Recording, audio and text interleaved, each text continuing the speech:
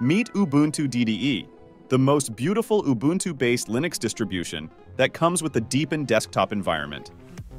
This is based on Ubuntu 23.04, which is the latest version of Ubuntu at that time. In this video, I will showcase the look and feel of Ubuntu DDE, going through various system apps and settings. This will provide you with a basic idea of this OS, helping you decide whether you want to install it or not.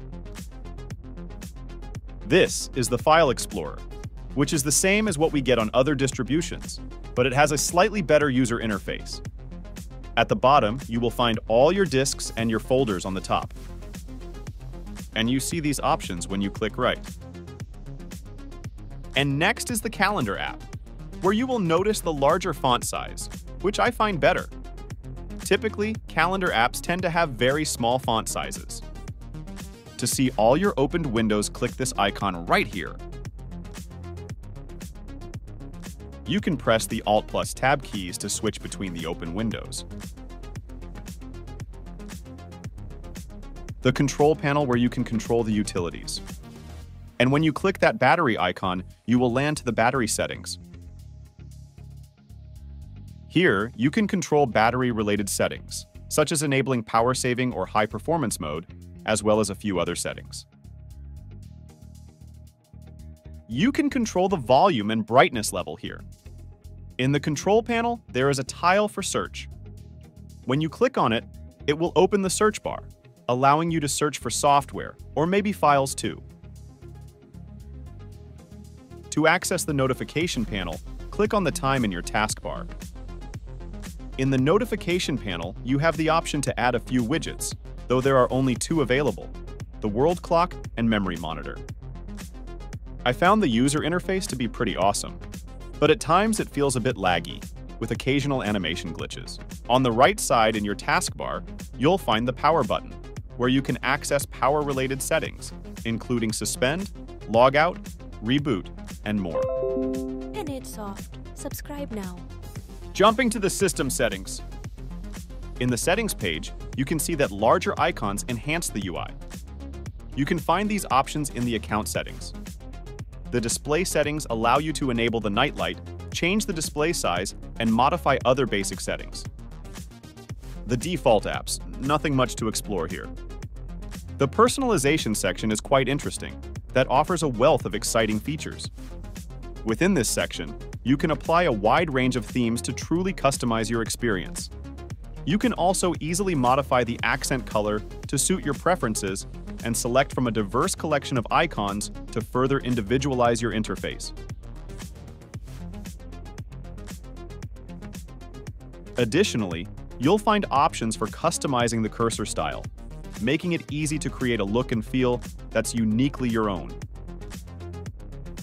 In the desktop section, you can customize the dock panel, including its style, position, and visibility.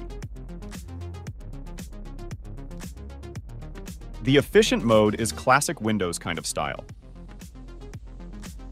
Here are all the options that you can explore. At the bottom, you have options to control or adjust the transparency and rounded corners of windows. You also have a magic lamp option, which makes the windows minimize animation like Mac. And then we have all the basic settings: network, Bluetooth, sound, etc. The user interface is impressive, with improvements made everywhere. This analog clock looks particularly cute. This concludes the discussion of system settings. We will now move on to the other applications. And we will go through the terminal. You can easily change the theme and see its preview by hovering the cursor over it. In the terminal settings, you can make changes such as changing the opacity, adding the blur effect, and making other modifications. The neofetch command is a popular bash script that displays system information in an aesthetically pleasing way. You can see here. Next, we have the App Store. On the left side, you can find apps by category, such as messaging, internet, games, and developer tools. At the bottom, you can see your installed apps and check for updates. That is all for this video. I hope you found it enjoyable to watch. Please feel free to click the like button if you enjoyed the video. And if you have any questions, please ask them in the comments. Thank you for watching. Here is the installation preview, which is not very complex. Select your time zone based on your current location, wherever you are in the world, and then thoroughly test your keyboard to ensure that every key is functioning.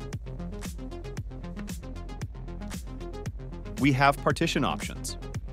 You can install it alongside your current operating system, or you can erase everything and install only the new one. I usually choose the Erase Disk option. Enter your username and passwords and click Next.